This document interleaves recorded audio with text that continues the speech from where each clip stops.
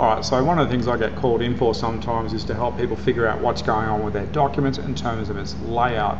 It's looking a way that they aren't expecting and they can't figure out how to change it and get it looking the way they want. Typically it comes down to spacing or text not sitting where it needs to be for that particular document.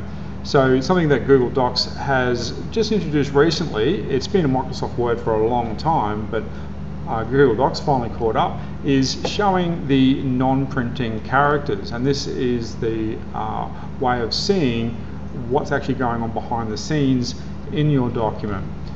So in your Google Doc, you simply come to the View menu and down here to Show Non-Printing Characters. You can also use the keyboard shortcut Command-Shift-P if you're on a Mac. So you get that, and you get all these little blue things appearing on your page. Don't panic, they won't come out on the paper when you go ahead and print.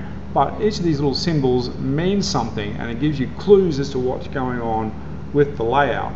So this one here, for example, that's a carriage return or a paragraph return. Typically when you sort of hit this enter button and move down to your next paragraph. These arrows here, that's when the tab key is being pressed, and so we've tabbed the cursor along. A bit further down I've put some extras just here, so these dots, that's when the space bar is being pressed. This arrow here is what we call a soft return, so it's adding a new paragraph but it's not adding the space that comes with the paragraph. We'll come down a bit further, and so I've put a page break in here to force it to the next page. I've got a section break. Right, they can sometimes cause some confusion, and on this page I've used columns, and I've also got a column break.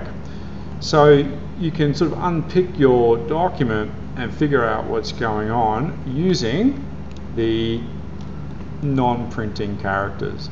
Alright, so as always, if you have any dramas, let me know and we'll get you sorted. Cheers.